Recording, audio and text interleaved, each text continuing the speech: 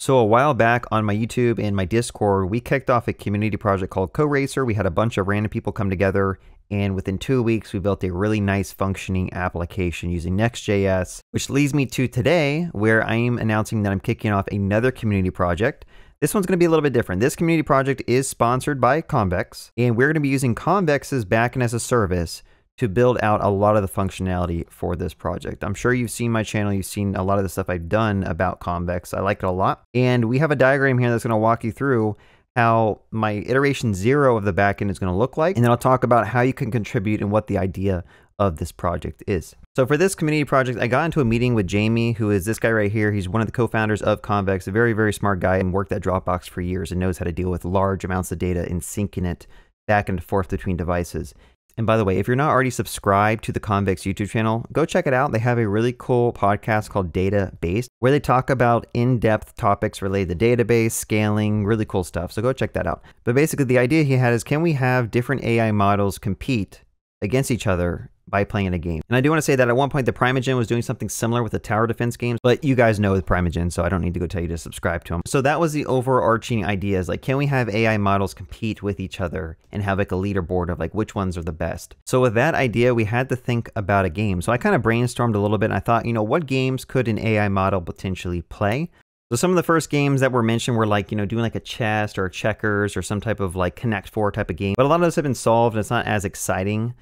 So some of the ideas that I thought about was, okay, well, let's take like a 2D strategy game that we could just make ourselves, and we could have one side of the board be like one AI model and the other side of the board be a different AI model, which I think would be a really cool idea. Some other ideas I thought about was like, can we just remake Worms Armageddon? But every player on the board could potentially be its own AI model. So like we could have 4 worms on the board, and every time it's your turn, that AI model would decide where it wants to shoot its missile to maybe win the match. Okay, so I think this would also be a really cool game. But thinking about these two games, we decided that, you know what, we want a more deterministic game so that every AI has a equal playing field. We don't want to have a bunch of math.randoms in here to make it so that one AI model might win when really it was just luck. So that all led me to this final idea, which I plan to build with the community if you're interested, where we're going to have a 2D grid, and a AI model can place where they want their players to be. All right, so maybe the first map will be simple, just be one player, and then they can also place a destructible crate. But every map has a static starting point of all these different zombies. Okay, so the goal, it's like a strategy game, is you need to place your players in the most optimal place so that you can kill all the zombies before they come kill you. So that is the overall idea. It's going to be a turn-based game. Basically, every AI model can play against the exact same static map, and whichever AI model beats that level continues on to the next level and gets a point. Now, we'll probably have to smooth out some rough edges along the way and try to figure out some game design, but I do think that the player, every turn, will just shoot at the closest zombie. Again, this all needs to be deterministic. So the closest zombie to the player automatically gets shot. Maybe the zombies could have 1 or 2 lives. The player could just have 1 life, and the moment a zombie hits the player, it's game over. And one more thing I want to mention is that the board, I want to have some static things here, such as rocks that are impassable. So they can't be destroyed, players can't go through them, zombies can't go through them. And that would really dictate where you need to put your players, because certain paths may have a longer travel distance to get from point A to point B. So then I moved to ChatGPT and I wanted to validate this idea. So I went ahead and just pasted in the entire game board like we talked about. And then I want to describe the different tokens on the board. R stands for rocks. Players can shoot over these rocks, but zombies cannot go through them or break them. Stands for zombies. Their goal is to reach the player to kill them and can move 1 Manhattan step every turn. P is the player. The player can never move. Your goal is to put the player somewhere on this map to optimize their survival. You can place up to 2 blocks before you start the round. Okay, so we kind of described the game a little bit and what the different pieces mean. Now let's just give a walkthrough one more time for GPT to make sure it understands the goal. Your goal is to take the map I provided you and try to place the player and 2 blocks somewhere on the map so that the player can have the highest optimal survival chance. Remember that the player cannot move, so you need to put them in the best place possible so that they can shoot at the zombies before the zombies get to them. All right, and so looking at this map, if I was playing this game, my first intuition would be put the player there, because They are protected by the rocks, and the zombies would have to come around the rocks to get to the player. Also, the player can shoot across the rocks and hit the zombies. So to me, it'd be the best to put it there. Maybe it's the best to put it up there. Who knows? We'd have to actually probably get some game logic to determine like the max distance a player could shoot. Okay, now it's saying put the player in the top left corner. And in fact, depending on how far the player could shoot, this might be the optimal place to put it, because this zombie would probably be killed by the time it gets to the player. And then this zombie would take a much longer time to get to the player and then finally get killed. So technically, maybe this is right, but we won't know until we build out this game and try it out for ourselves. And the idea is to not only just use OpenAI, but we want to use other AI models to see which ones can beat the maps the best. So now let's talk about the high level design of how like the convex backend is going to work. Now this is again iteration 0. We might add on to this. It might get a little bit more complex, but I want to keep it simple for the people who join in early for this project and are able to kind of pick this apart and build stuff. So for right now, we're going to have a couple of data structures that we need to talk about, right? We're going to have the maps. So the ability to store a bunch of different maps, which would have like a map ID, the initial board state that we just showed you with the GPT prompt over here, and also the index, right? So this will be like the ordering. What map is the easiest map? What map is the next one? The one after that. And so this will just be like a number that's incrementing based on the map level. You know, we'll just call it level, and it could be like level 1, level 2, level 3, or something like that. And so when you kick off a new game, we're going to go ahead and say we want to use a model of 4.0 mini or something like that.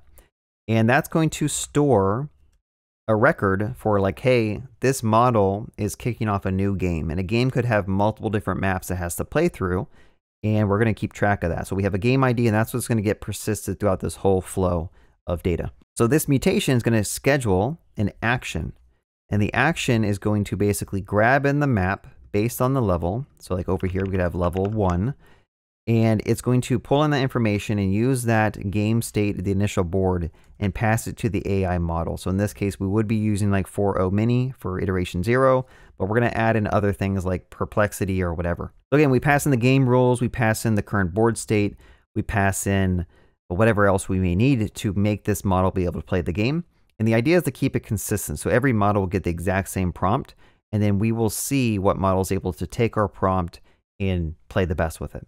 So this will run the LLM, and we should get back some output. Now we want to keep track of where it decided to put the player, where it wanted to put the blocks, and then also the reasoning behind why it picked those locations. Okay, so this will all come back, and we'll have the action here. And then what we want to do is we want to simulate the game. So basically run through every turn and figure out, hey, does the player actually survive at the end, or does the player die? Like how far do the zombies get, etc.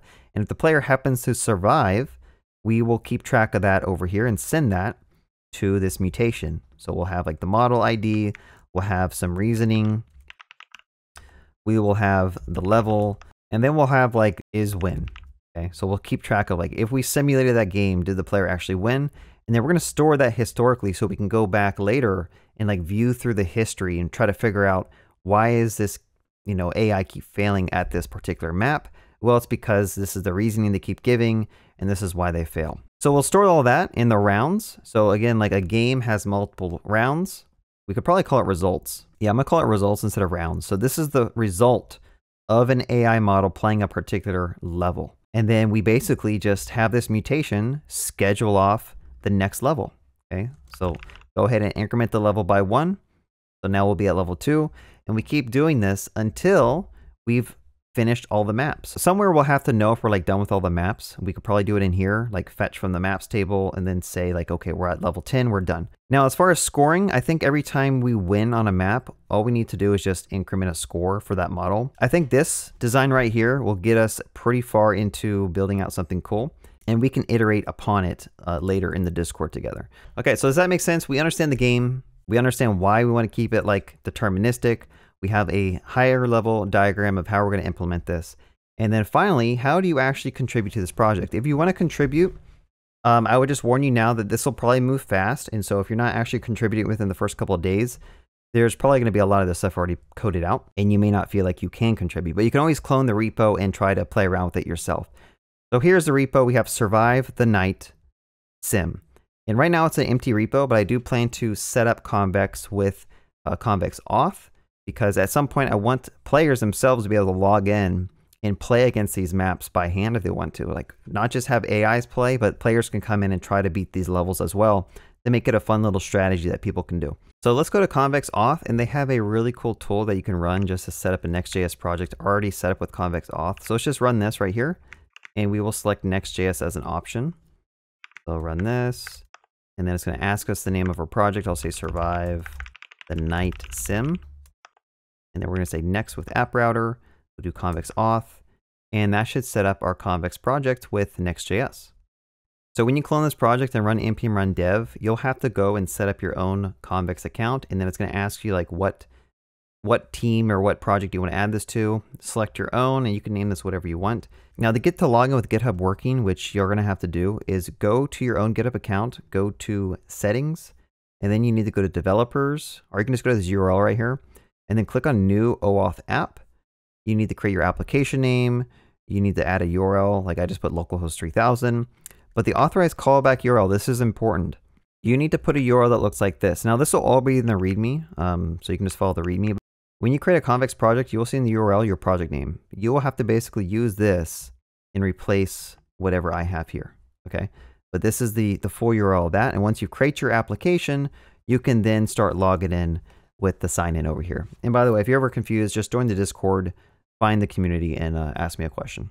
All right, that is as far as I'm going to take this kickoff video. Be sure to pull changes often because I will be making changes. I'll be working on this project along with everyone else who might be contributing. I went ahead and pushed all those changes up, so you should be able to get those all working and download them yourself. All right, the last thing I want to point out is if you plan to contribute to this, you need to join my Discord and you need to go to the Survive the Night channel. This is where we're going to be talking about this project.